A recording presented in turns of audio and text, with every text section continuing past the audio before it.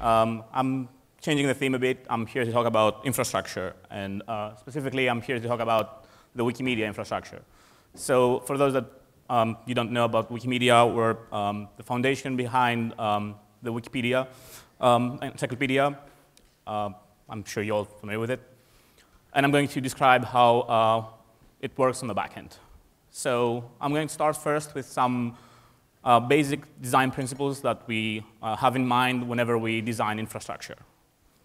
So the first one is we operate at scale. This is a weekly graph of page views. You can see the desktop is the blue line and the mobile is the the green line. So as you can see, it's fairly massive for most people.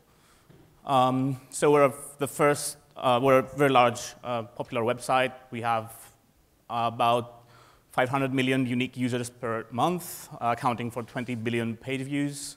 At peak, we serve 190,000 HTTP requests per second. Comscore thinks that we're at the 5th largest website in the world. We're not just static. We're more static than most other sites on the top 5, but we still have 80,000 active editors contributing more than 40,000 edits per hour. Initially, Wikipedia was very massive in growth. It started doubling every few months. Nowadays, it's fairly static, which is good for us, but it's still not completely predictable.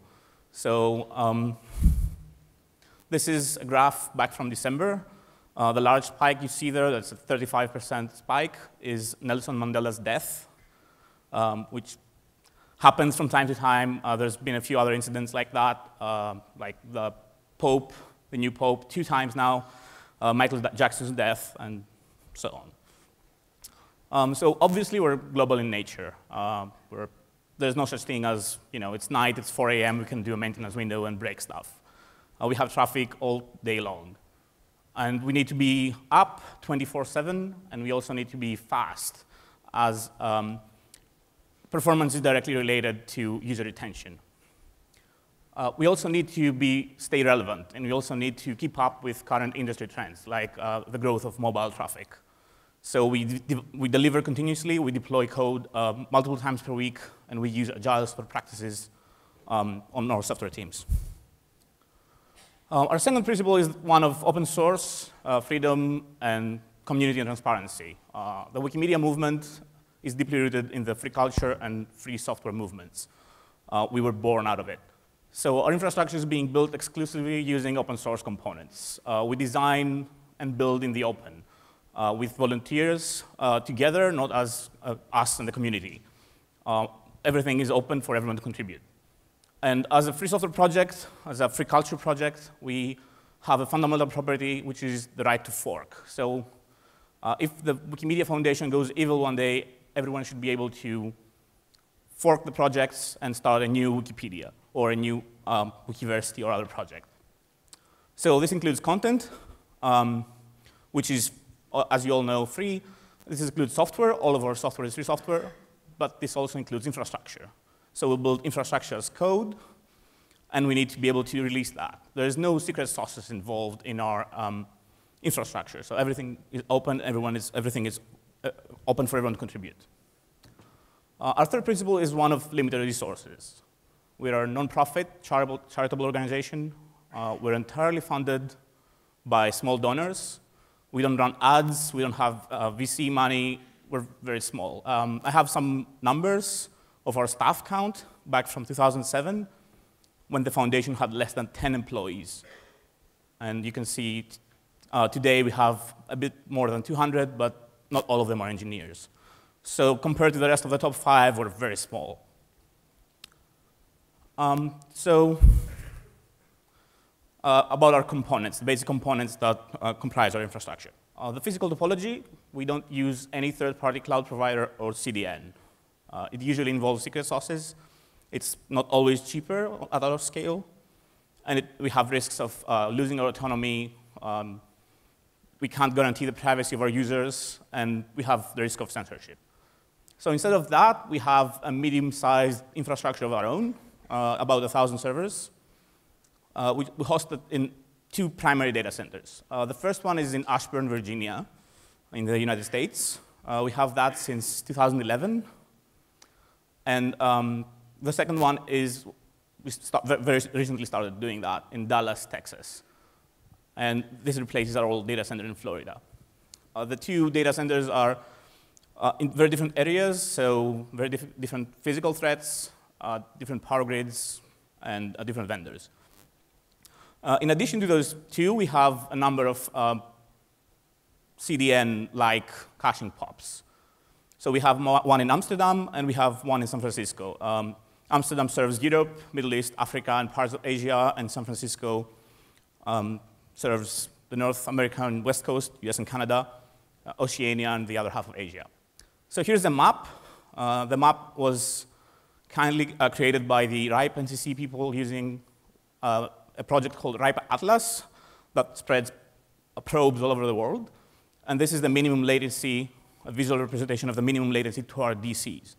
So blue is San Francisco. You can see how it's the US West Coast and Asia and Oceania.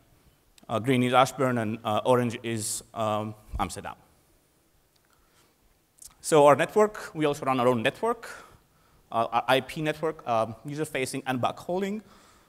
We have 10G waves of, or dark fibers or MPLS return links between our POPs. We also have multiple 10Gs with Tier 1 and Tier 2 providers on each location to provide a better service to our users. And we are also present in multiple internet exchange points, such as AM6 and Equinix Ashburn. And we appear for free there, so everyone can get free knowledge. And unfortunately, this is one of the areas where our limited resources wins over our open source ideology. So we have proprietary network hardware for switches and routers. Finally, our system architecture is mostly one server vendor, 1 or 2 U servers, no blades. It's all physical for now. We're exploring virtualization in various ways, containers or VMs. We're running Ubuntu Linux LTS releases everywhere, the past 3 LTS releases. We use Puppet for configuration management for a few years before other alternatives started popping up. It's about 60,000 lines of code right now and another 13 templates. So it's very, very difficult to migrate to something else, even if we wanted to. We do use Salt for remote execution and orchestration in our deployment system. And we generally try to automate everything because manual labor is not as interesting. So I'm going to describe the production architecture right now. So first, we have to load balance the traffic on the very basic layer of mapping users to data centers. To do that, we use a technique called GeoDNS. So we basically serve a different response to queries for EN Wikipedia, for example, depending on where the user is coming from. So if you're coming from Paris, you would end up in Amsterdam. To do that, we use a software called GDNSD. We switched to it last year. It's very stable, very high performance. It performs really well, better than the competition, and it has features that the competition doesn't have, like the deep GeoIP integration using MaxMinds databases.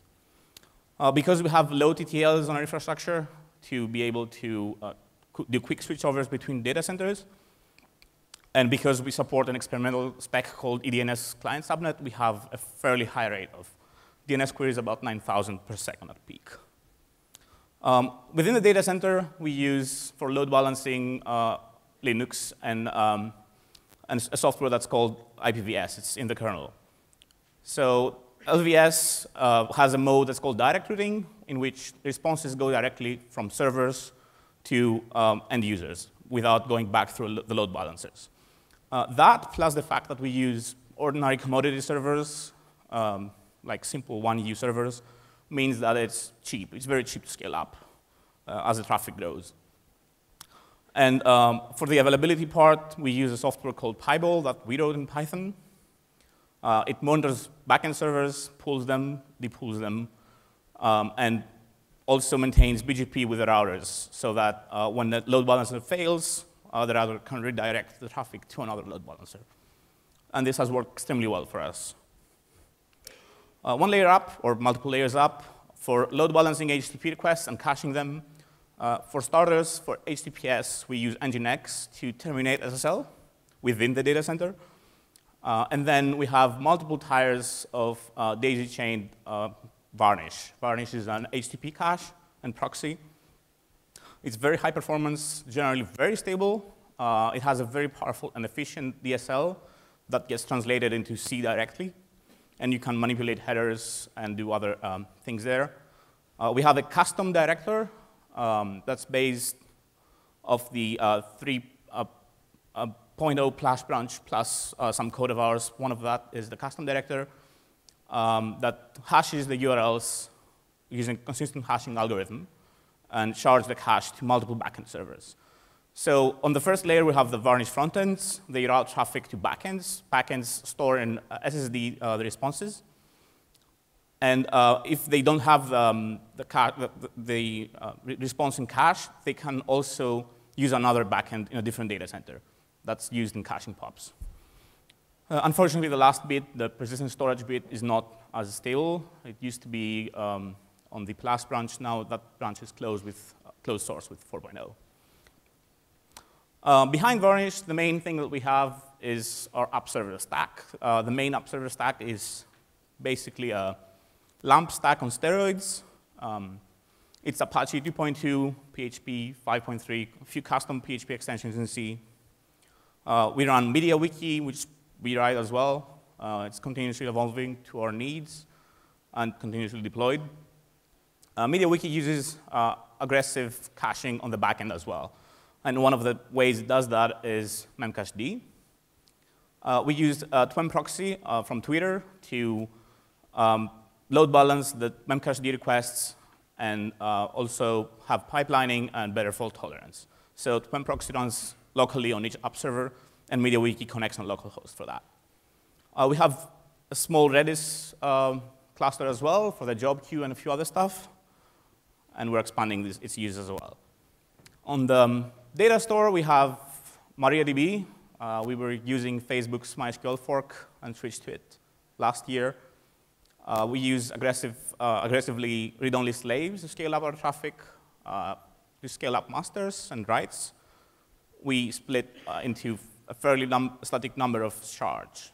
There are currently 7, and it depends on the language and project. So English Wikipedia is shard 1, a few other Wikipedias are shard 2, and so on. In general, it's a fairly small setup, less than 100 servers. And as a secondary data store, we use Elasticsearch.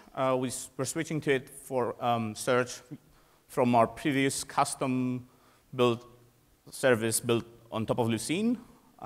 We have about 16 servers now with Elasticsearch.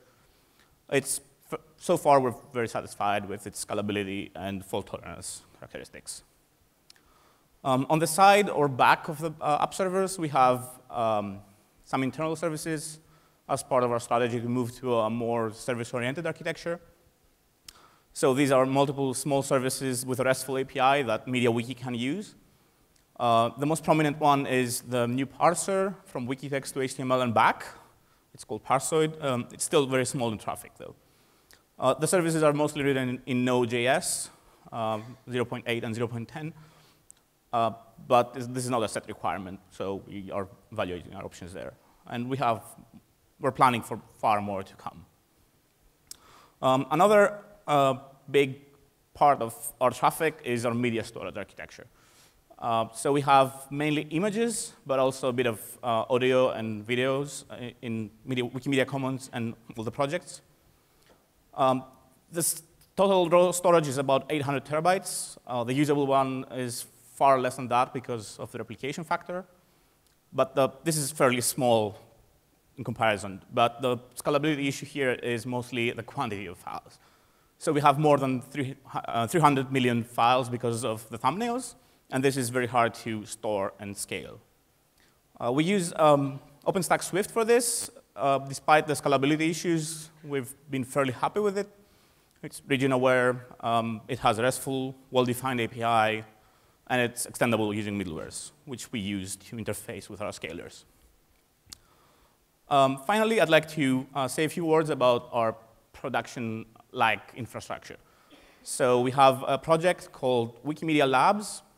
It's an infrastructure for staff and volunteers as equals developers or sysadmins. It's basically an OpenStack, a private cloud. It's VMs running on the production Puppet tree, so with production manifests, but with some abstractions to remove passwords. And we use it to develop, experiment, run QA, and stage changes before they go to production. And it's part of our general strategy of being more participatory and open to contributions. So we also have an open code review system, an open bug tracker, communication channels such as mailing lists and IRC. And anyone can contribute there. So everything I talked to you about today is all open. You can find the graphs online. You can participate in our development and operations as well. And I'd be happy to answer questions for you in the hall. Just come and reach me, and thank you for your attention.